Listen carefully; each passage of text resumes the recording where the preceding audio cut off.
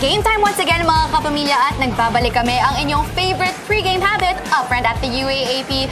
So, Tasha, Richard, we just witnessed, of course, game 1 between the Ateneo Lady Eagles versus the UE Lady Warriors. At ang nagwagi ay ang ating Lady Eagles against UE in 3 sets to get their 11th win in 13 games. So, congratulations to all of the players who gave their best and who gave their all for this game, especially for our player of the game, na si Gia Morado, who got 1 point from an attack and 28 excellent sets. Napakagaling talaga. Good job. Yep, that's right. Congratulations to Ateneo, who currently holds the top spot sa ating standings. Pero may game pa sila this April 10 up against the De La Salle Lady Spikers. Makakabawi kaya sila? So, abangan natin yan. I'm sure this game's gonna be explosive. Like, the energy will be super high, not only from the players, but also from the fans at Mall of Asia Arena. But for now, before I get too carried away, let's check out some of your answers for our Twitter question of the day. That's right. Which is, sino sa tingin nyo maging Rookie of the Year of this season?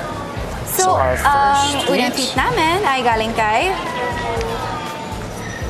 from Luis Misa. Ang sabi niya, si Isa Molde of UP kasi lahat ng skills as a volleyball player ay kaya niyang gawin. You know, definitely, she is really a standout player, you know, from Coach Jerry. Sobrang tapang niya on court, diba?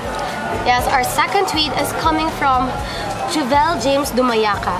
Si Buding Dorendes, halimaw talaga siya sa kanyang mga dig at receive. Plus, she shows pride for her school. Alam mo, isa rin siya na nagpakitang gilas para sa FEU this season. Kaya abangan nga natin siya sa game nila mamaya against the Adamson Lady Falcons. And our third tweet is from Jude Brixian Mago. I think si Rika Jolan of National University kasi ang galing niyang setter. Go NU Bulldogs! Very impressive talaga si Rika. Let's see kung ano pa ba ma-develop niya sa forthcoming seasons. That's right. And ito naman, galing kay Dodzi. Sabi niya, for me, si Tin Tiamzon. Rookie siya, but senior yung pag-iisip niya sa paglalaro, tuwing naglalaro siya. You know, that's really correct. Sobrang tapang talaga rin ni Tin Tiamzon every time she's on the court, diba? Our next tweet is coming from Jason Mamon. Para sa akin, si Carlos ng UP Lady Maroons. Dahil sa husay at tapang niya inside the court. Alam mo, I agree with that. She's definitely one of the super rookies for UP. And our last tweet is from Aimee. May Luna fits the Rookie of the Year because she plays like a veteran. Less complaints, more action. That's right, this Dabuena is super fearless. Sigurado, she's gonna improve and improve for the coming seasons pa. That's right. So thank you once again, everybody, for sending in all of your tweets. Talagang nag-enjoy kami tuwing nababasa namin ang mga answers nyo sa aming Twitter question of the day every episode, syempre. And of course, malapit ang ating game 2. Sisimula na yan. Grabe talaga ang ating rookies ngayong season na to. And syempre, tayo din, naging witness tayo kung gaano kagaling at ang husay nila on the court. Alam mo, I feel that the future is bright for all of these UAAP rookie stars. That's all right. The rookies, I can't wait to see them more in action, you know, for the rest of the season. Of course, for the new seasons to come, season 79, 78, 80, you know, forever. Lahat na ng numbers, infinity. So I can't wait for that natin yan. Okay. And so the game between FEU Tamaraws against the Adamson Lady Falcons is about to start.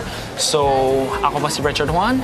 At ako po si Janina Chan. Samahan niyo po kami as we always keep on exploring the journey to greatness of your favorite UAAP idols. At again, the UAAP Fan Weekend. This weekend na, April 9 and 10, mag-host kami ni Justin. And of course, meron din tayong street dance competition. Yup, see you again next time mga kumilya. This weekend, we have the UAAP Street Dance, the UAAP Fan Weekend, and of course, more UAAP volleyball action. This has been your exclusive source on all things great about the UAAP. This has been Upfront at the UAAP.